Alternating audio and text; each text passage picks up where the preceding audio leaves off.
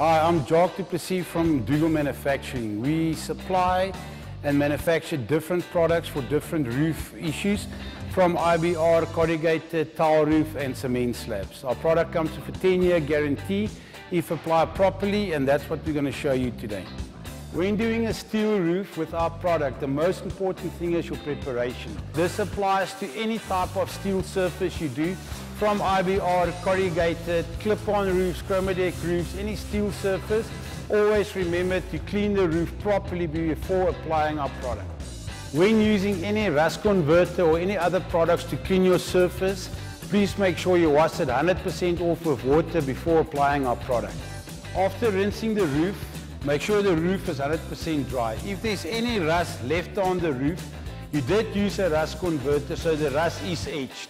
And you just have to apply a primer on top of that. First thing you have to do is to seal all your lap joints and your cross joints and your back flashings. Even that our product is a seamless product and you don't need any membrane, we recommend you still use membrane on big holes and on all your roof screws. When using membrane, always remember your first coat you have to apply quite thick.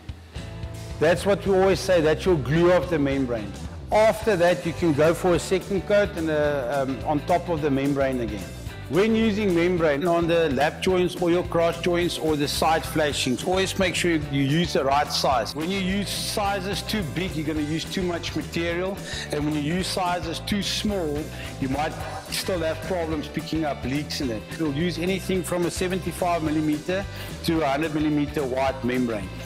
When you finish preparing the roof on all the lap joints, cross joints and your roof screws, using our Eco Coat product. The Eco Coat's a 2-in-1. It's your waterproofing and it will be your final coat eventually. This roof has got no paint on it, so we have to apply a primer on top of this. But if your roof's got any old paint on top of it and you can't remove it or you don't need a primer, from there you can just carry on with the final coat, what is our Eco Coat, the 2-in-1.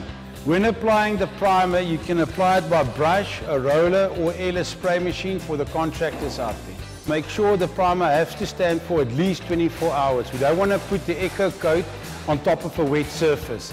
When you spray, always make sure you spray in the grain of the roof. Don't go across over because the product will cure and will start occurring to make lines in it. So even when you do painting, rolling or spraying, always go with the grain and make sure the product is evenly spread out.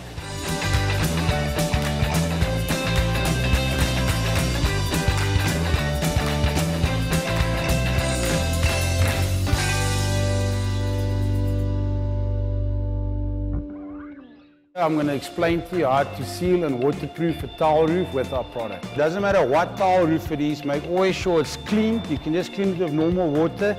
Make sure all dust and old paint and flaky paint is off there. After the roof is clean, you will apply our fuse product. The fuse purpose is to suck into the tile and actually seal it. That will help you with, when you apply the Eco Coat on top of it, you won't use so much of the expensive product. A good indication to see if it's dry, you will see there will be no more white little spots on it and the roof will be quite shiny. You can apply it by brush, a roller or a spray machine. Stick with the grain and go with the grain of the tiles. Do not go across the whole time, because once the product dries it will also leave it with stripes on the roof. Just always make sure all chipped tiles and broken tiles is also replaced. Then apply the Eco Coat on top of your roof.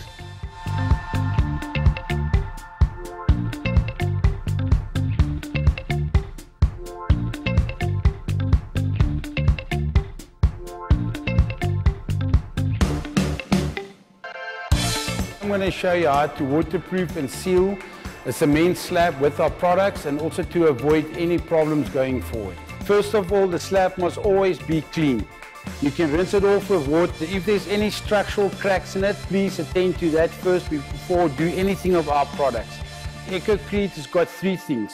It works as a moisture barrier. Number 2 is it will suck out any moisture what's in your slab. It will take it out. And number 3, it will give you your surface a nice clean area to work on when you apply the Eco Coat on top of it. If you want it a little bit thicker, you can add some more cement to it, but our recommendation is 1-on-1. You can't spray this product, so you can use a brush or a roller.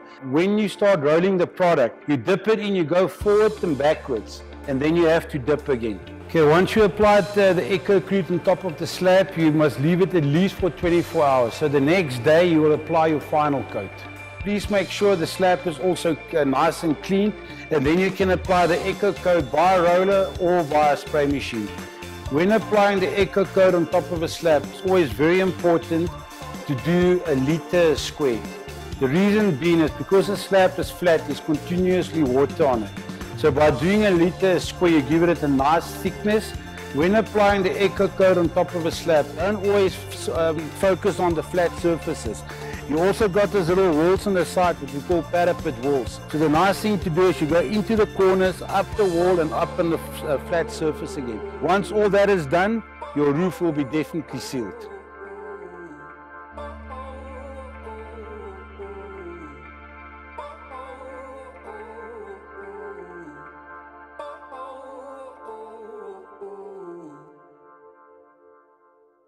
We're going to seal a little fish pond. The product we're going to use here is your heavy duty product. The excellence about this product is it's a product that can stand in water. It's non-toxic, so fish can swim in it. You can also use it for drinking water.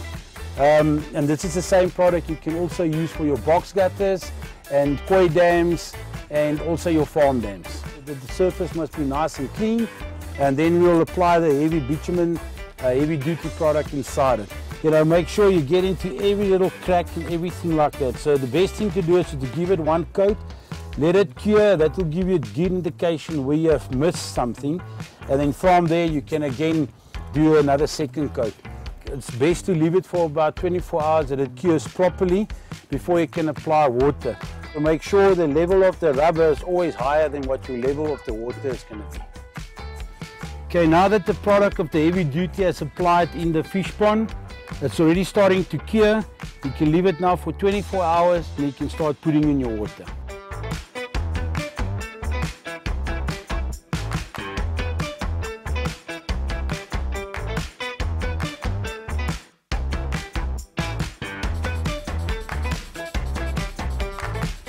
At Dougal we've got 4 products, and that will be the only 4 products you will ever need to seal your roofs, from a zinc roof, a tile roof, a cement slab, box gutters, dams, channels, anything like that.